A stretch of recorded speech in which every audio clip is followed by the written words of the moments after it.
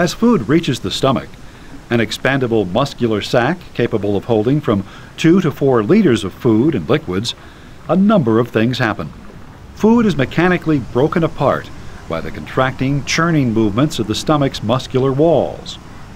The chemical breakdown of food is initiated by the hormone gastrin, which stimulates the secretion of hydrochloric acid and pepsinogen from glands lining the walls of the stomach.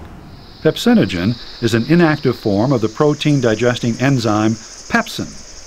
Pepsin must be secreted in the inactive pepsinogen form in order to prevent it from digesting the cells that produce it.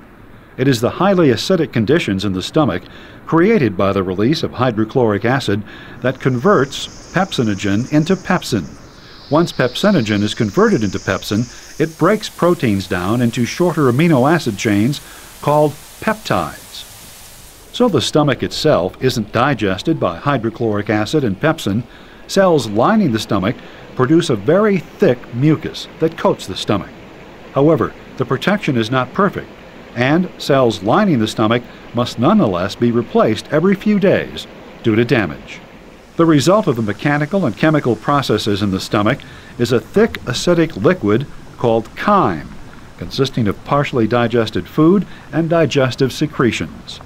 Peristaltic waves, occurring at about 20-second intervals, propel the chyme toward the small intestine.